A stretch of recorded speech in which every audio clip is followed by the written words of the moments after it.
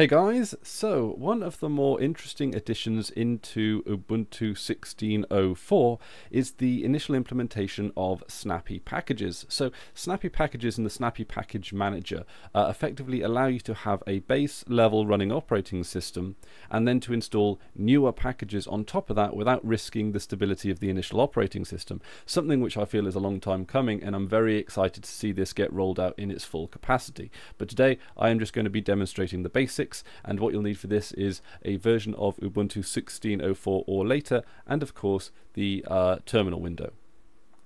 Okay, so Snappy as a program, or the Snap program, is actually rather easy to use. So you can use it from the terminal, and you can show the help screen just by going snap -- help. And this little help screen here just shows you all the commands that you can run through Snap.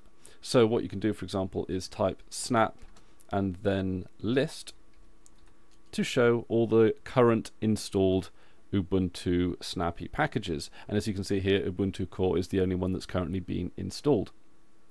Okay, so what you can do now is you can type snap find, and it'll throw up a list of the available packages that we can install. So you might want to open up your window a bit fuller to get the sort of maximize the window to get all the descriptions in there. But today, just for the sake of demonstration, I am going to be installing a copy of the text web browser links. So you can see that it's listed right up there. So it's very easy to do, and you have to do it as root. So you type in sudo snap install, so it's quite intuitive in that department, and then just type in links, the name of the package that you wish to install. So you then type in your sudo password, and then it installs. Simple as that. And then you now have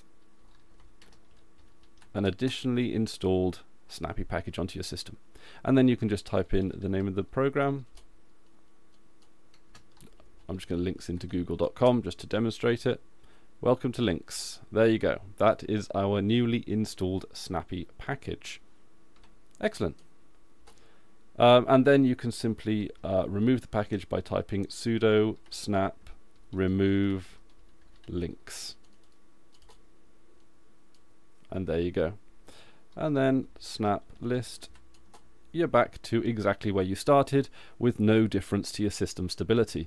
So as you can see, this works very similar to the apt-get package manager that we're used to from the command line in Ubuntu. It works effectively the same way as that, but it just offers a little bit more stability and security in regards to our package management, and hopefully a lot more third-party packages will be added to the package list there.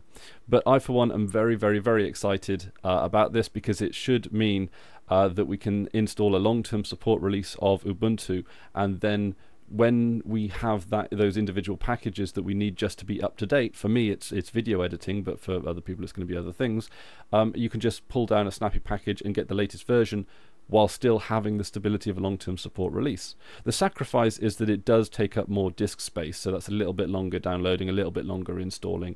But nowadays disk space is pretty cheap, and I would opt for the stability option over the lesser disk space option. You can of course install most of these packages, specifically links, you can install directly from the Ubuntu repositories, but you also now have the option of installing it completely as a Snappy package through this way, and then you can do that with any other package. So thank you very much for watching. I hope this has been has gone some way to explaining how the Snap program works in installing, listing and removing your Snappy packages. Thank you very much for watching. That's about it from me today. Until next time, I've been Chris Ware, and you've been awesome. Take care now.